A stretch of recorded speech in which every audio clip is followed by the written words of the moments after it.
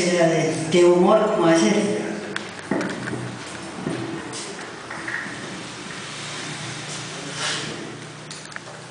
Crisantemos amarillos.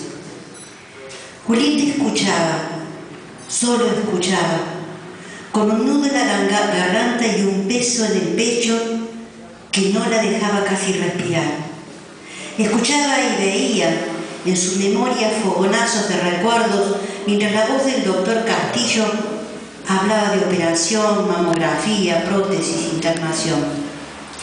Julieta se veía a sí misma con sus 12 años, flotando entre lágrimas el despertar del amor, su primer novio, después la llegada de Lucas y el día en que se casaron los chicos, el padre Camilo, los retiros espirituales con las monjas de la secundaria y el amarillo de los crisantemos, siempre el amarillo de los crisantemos a su lado, en todo momento, como ahora en que la voz del doctor Castillo se hacía más apagada y se escondía hasta no llegar más a su conciencia y poder arrebujarse en el lugar más seguro, esconderse en el recuerdo del consultorio de su analista, que también tenía crisantemos amarillos en la sala.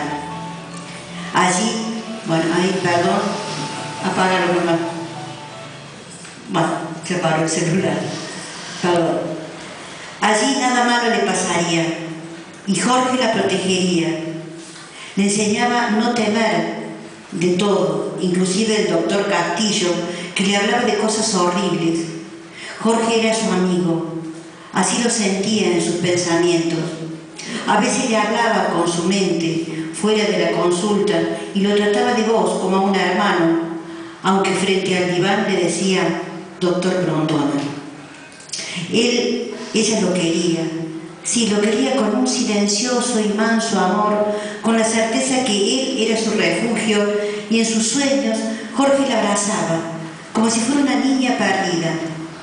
Y ahora no estaba, él se había ido de viaje y quizás no lo volviera a ver. A su lado había dado los primeros pasos, pero muy temprano debió andar sola. Lo necesitaba para volar más allá de los crisantemos amarillos.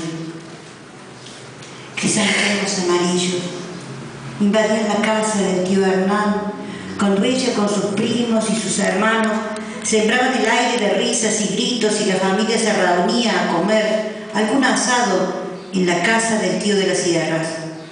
Todo era esplendor, como el eco de los juegos en el galpón o los olores de la forrajería, tan ajenos y exóticos para Julieta, que vivía desde pequeña en un barrio elegante de Córdoba. Hoy no voy a salir a ningún lado, aunque deba hacerlo, pensó mientras cambiaba el agua fresca del florero del centro de mesa. Se bañó y preparó una cena especial para encontrar a Lucas. La media luz del departamento y la tibieza del hogar encendido auguraban un crepitar de leños consumiéndose. Las manos de Lucas se deslizaron por su cuerpo con la naturalidad de un arroyo corriendo por su cauce, hasta encontrar la tersura de sus senos, la boca en el pezón para nacer otra vez al amor. Un estallido amarillo quebró la visión de Julieta y su cuerpo eléctrico dibujó la desnudez de los miedos en el marco de la ventana.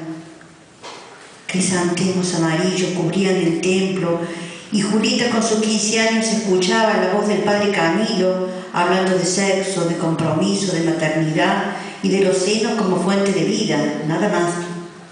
Alimentar la vida, pero la vida también era Lucas y su ternura abrazándola para superar los fracasos. Crisantemos amarillos, como los que hoy lleva a la tumba de una vez y para siempre para enterrar el pasado, como los que el tío Hernán trajo del jardín el día que Julieta se quedó a pasar una semana en su casa. Con los primeros calores la casa del tío Hernán, libre de niños, todo el año se invadía de juguetes y de desorden. Interminables columnas de humo se elevaban como señales perdidas, detectando los numerosos asados de cada domingo. Julieta entonces era feliz, corriendo con la libertad de los pájaros, escondiéndose en los 1000 rincones posibles del galpón de la forrajería, entre los olores siempre nuevos. Por eso cuando la dejaron de visita parecía una cosa simple y agradable. Pocas veces había quedado a dormir fuera de su casa, pero con 12 años se veía menos niña y temerosa. Se sentía segura con el tío Hernán y su mujer, quien a pesar de la rudeza de su palabra, era cálida y tierna. Llevaba a Julieta al fondo de la casa y le enseñaba a cuidar los canteros con claveles, la lánguida rebeldía de la arvejilla y la firmeza amarilla de los crisantemos. Cuando las vendía en los puestos del cementerio, decía orgullosa al ver sus flores en exhibición: «Mirá, Julieta, son bellas como niñas, van a alegrar la tumba de algún viejo olvidado». Cuando se casó apareció de nuevo el tío Hernán con su mujer en la iglesia. El orden de los días se fue sucediendo sin existir tiempo para las visitas. Si se habían visto 5 veces en 20 años, era mucho decir. De manera casual, alguien que venía del pasado le contó que el tío había muerto. Sintió que la vida le debía una visita a la viuda. La luz del quirófano se tornó amarilla, como un enorme crisantemo, y el despertar con Lucas a su lado y saber que nunca más sería igual y que todos sus no para él ya no tenían razón de ser, serían nada en la vida de los dos, como ella era nada para sí misma. Avanzó por la avenida del cementerio con un enorme ramo en los brazos y la viuda al lado, que repetía: «Él te quiso mucho, él te quiso mucho». Julieta lloraba frente a la tumba por sus 12 años marchitos, por el color amarillo de las 7, las manos frías del tío sobre sus pequeños pechos. Lloraba por lo que lloró ese día, que quería gritar y no pudo, por los ronquidos de la tía que dormía al lado del galpón de la forrajería y por su parálisis de horror frente a lo desconocido.